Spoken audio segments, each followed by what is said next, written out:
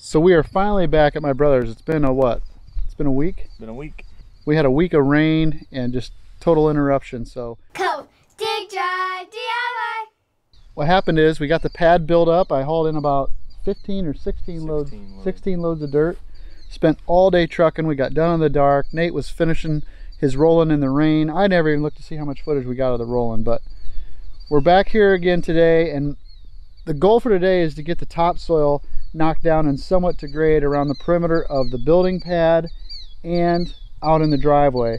What I like to do is build the topsoil up to where I want my slope to be, and then I can take the stone up to that. So the dirt kind of acts like a form, if you will. If you were going to pour concrete, you'd have a form to hold it back. Well, I like to use dirt and put that in there, and then the stone can go up to it. So that's the goal of today. For today is to get this topsoil that we peeled off kind of knocked down, smoothed up, and it won't look like so much of a construction site around here.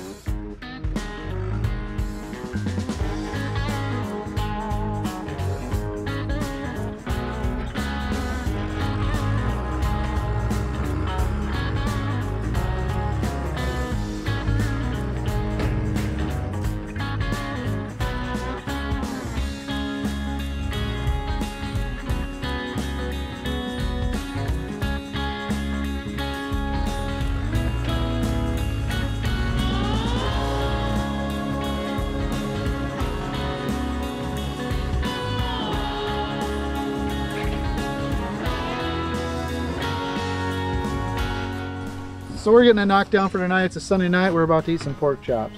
We're getting all that sod spread out. It's full of water and mud, so we'll get it spread out and it can dry. We'll come back. This is a continuation project here. Hey, it's been a couple weeks and we're finally back over at my brother's. What you just saw was me knocking down all that muddy, clumpy stuff around the outside, and we've had a few days of sun and dry weather. We're going to try to get it graded out, basically rough graded tonight, around the perimeter of the building and along the edges of the driveway, so that the next step will be to bring in some stone or some recycled concrete, build up the pad area, build up the driveway, and then we'll be ready for them to start the building. So we got one 755, the backhoe. We might have a 316 involved before it's over, but all right, let's start moving some dirt.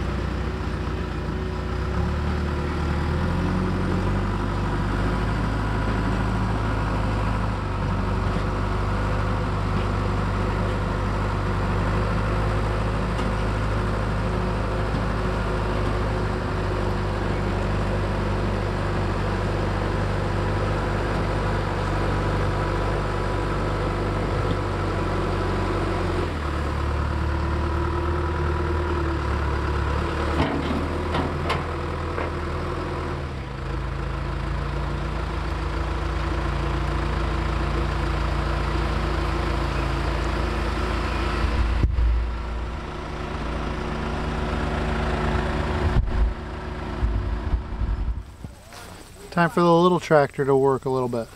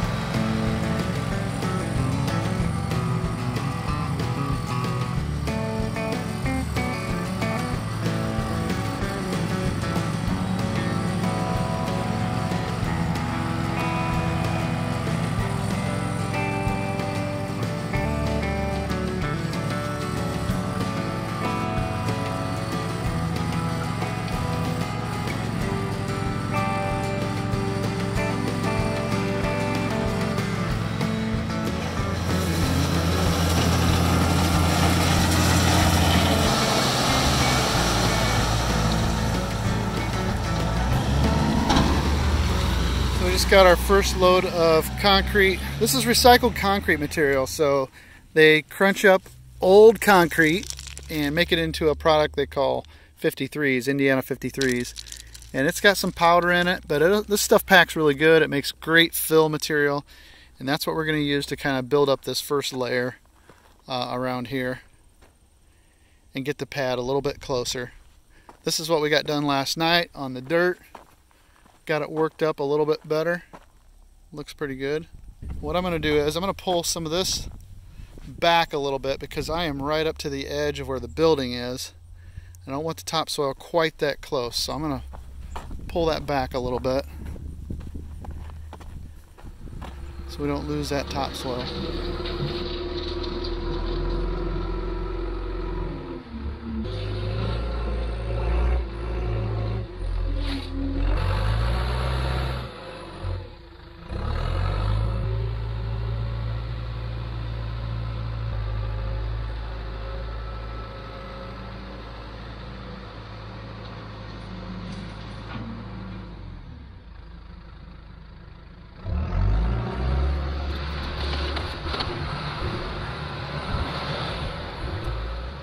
Alright, so I just got that first load knocked down and roughed in so I can kind of get an eyeball.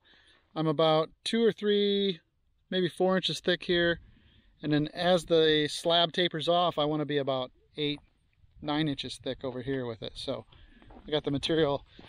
God, I hate that word too. I got this material.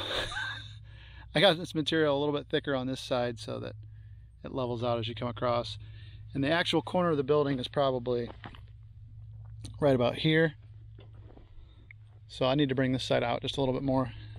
I got the topsoil pushed back so that when we build the building, he's probably going to have a little bit of a limestone apron around the whole outside, like I have on mine right here, which I really, really like. Keeps the critters out and just makes a nice border and a way to separate the yard from the building perimeter. So that's why I've got that pulled back. And then that creates kind of a shelf or a rock ledge to start building upon. Then we might need some more dirt out here. That's the plan. Okay, now we'll just wait on more crushed concrete.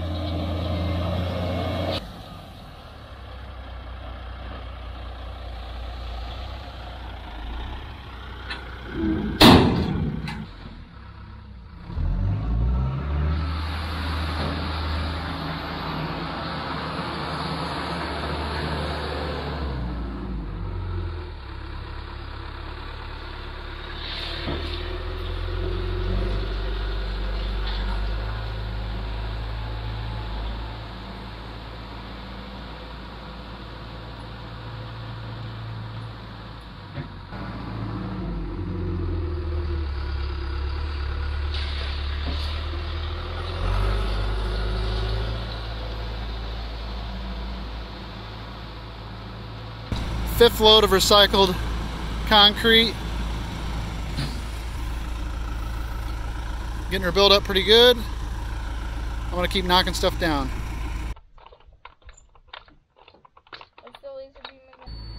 Now I'm going to rough grade the rough grade and get a little less rough. The first time was 80 grit. This pass is going to be like 120. And then right before they pour concrete, that's when you put the 220 and the final sand on it.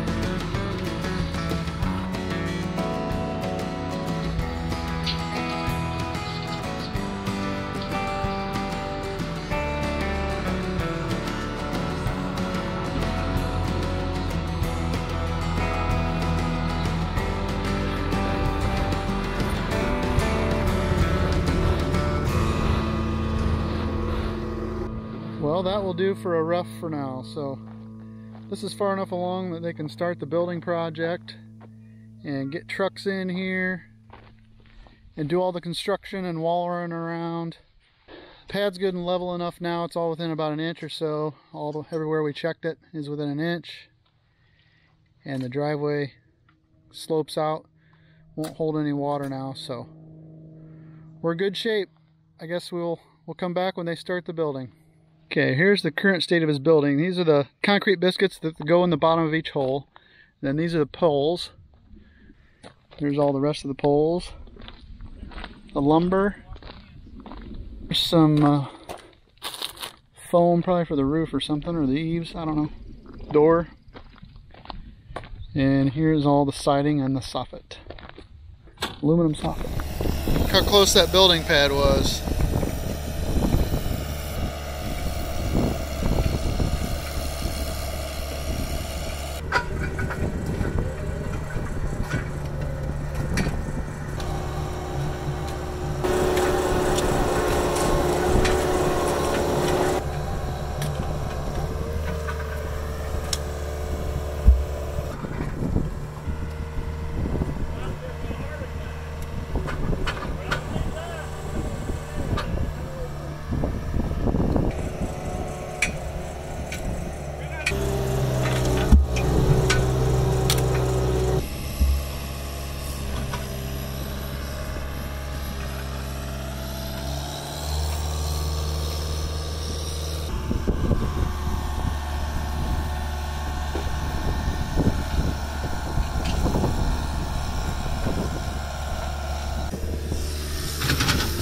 These have like a plastic wrap on the bottom. It's supposed to help preserve them. I don't know. Looks like it makes sense to me.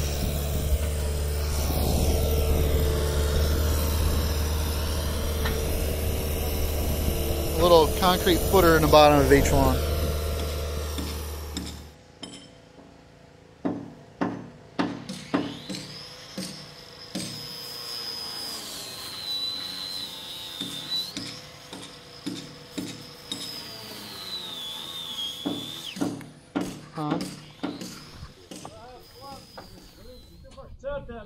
So they hit a tile in this hole right here, and I think that that's the tile for the sump pump and the downspouts. So we got to patch that.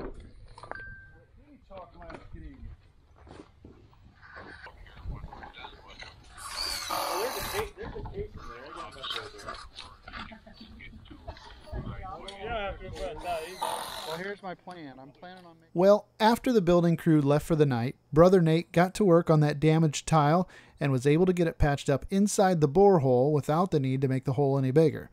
That was quite an accomplishment in and of itself. The building crew was at the point where they were going to need the roof trusses to continue construction of the barn and keep things moving forward on schedule. The only problem was that the trusses were delivered several months earlier to my parents' house, which was just over a mile away. So our next task was to figure out a way to move the 13 36-foot wide trusses from my parents' house over to Nate's house without having a trailer big enough to haul them on. We got creative and figured out a way to get them over there. But I'm going to leave that for the next installment of this project series. I really appreciate you coming along to watch these videos. Be sure to drop a comment down below because I just really enjoy getting your feedback, or maybe you just want to say hi. All right, that'll do it for now. Hopefully, I'll see you on the next one. Take care.